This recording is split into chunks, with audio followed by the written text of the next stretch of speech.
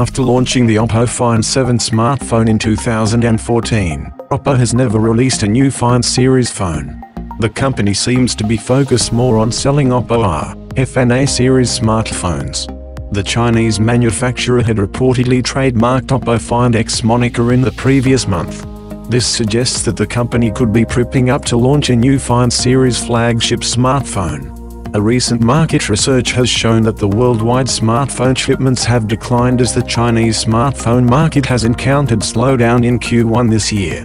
Another report has revealed that Xiaomi has dethroned OPPO to gain the fourth largest smartphone brand in the world.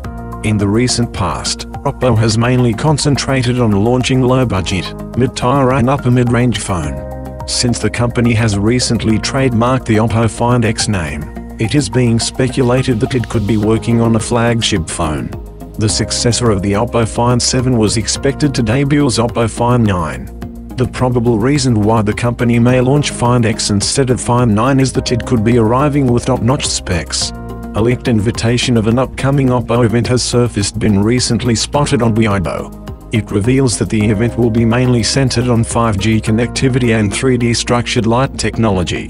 If the OPPO Find X releases this year, it may not carry support for 5G, but may feature 3D structured light for 3D facial recognition. In the recent past, OPPO has demonstrated its advanced technologies such as super-fast 15-minute flash charge and 5x lossless zoom.